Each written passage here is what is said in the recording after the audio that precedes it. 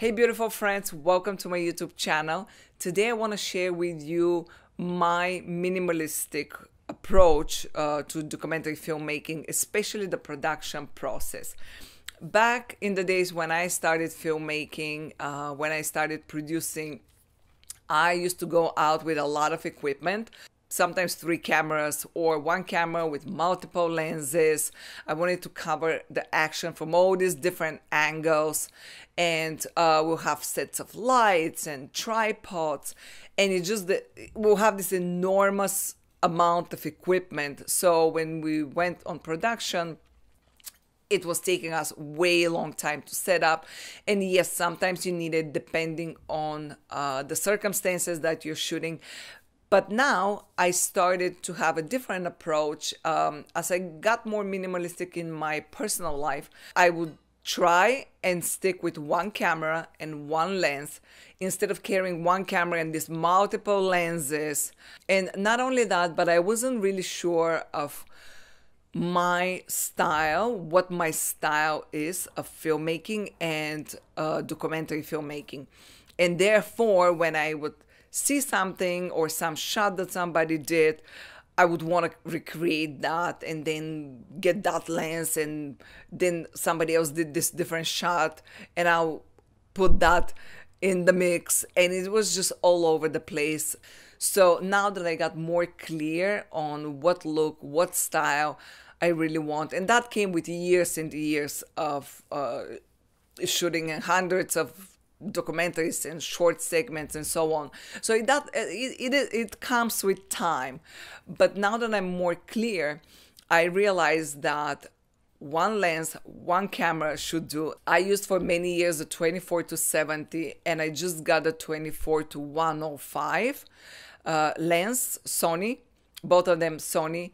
And why I went to 24-100 is because I do a lot of cultural documentaries, and sometimes the artists that I covered, let's say wood carver or somebody repairing rugs, I want to go really tight and see all those little details, and that lens would give me that. I can do the interviews staying between the range of 35-50 millimeter, and then do the B-roll with whatever is that I need. If I need a wider shot, or quickly go to a tighter shot, so that way I don't have to switch lenses, because sometimes when I go, I have 2 hours or 3 hours, not more than that, to finish the interview and the B-roll. So I have to be really precise to what I want, and I cannot be wasting time in switching lenses. The other thing that I use is a tripod, although I love shooting with a monopod. I find that the shots, especially when somebody is doing something, let's say the wood carver, I like to have that movement with the monopod that I can get instead of having it handheld, because my handheld is not that steady, although this camera has really great image stabilizer.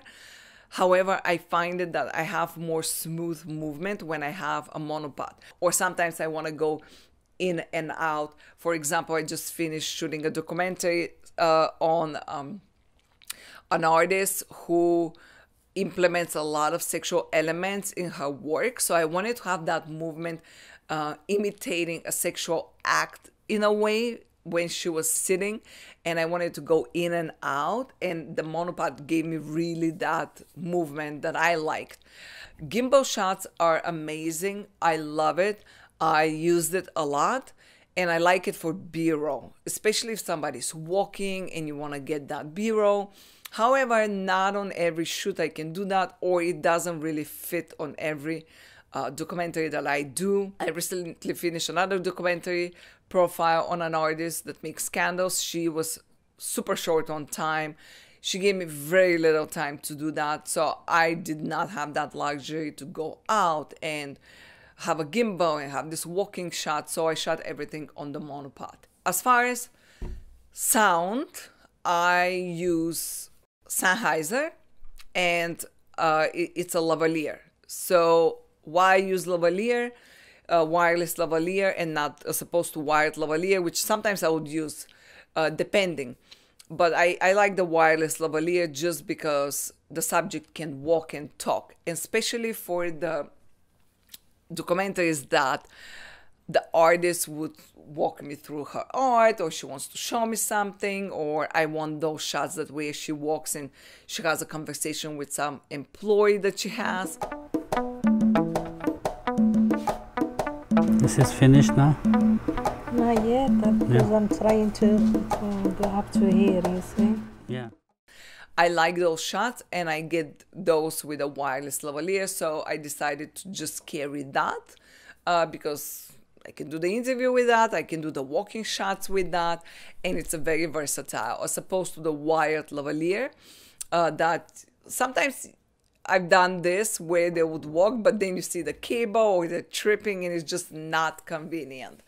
But the wireless lavalier would do the job.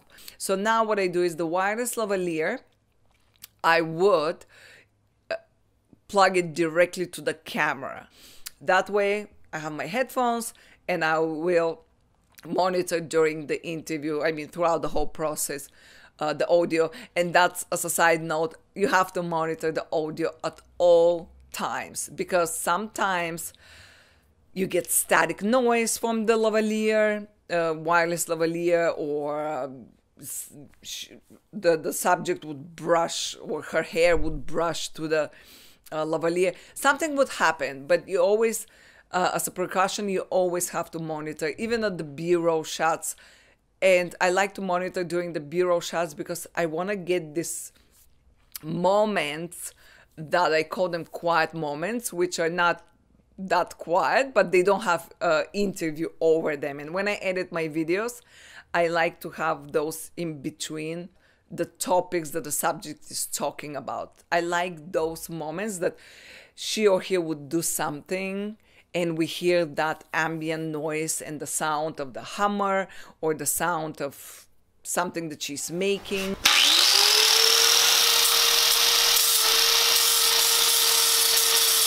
Those natural noises, I really love them, so I like to monitor them, and that gives me idea, oh, maybe I need to point the microphone like closer, I need to record that separately.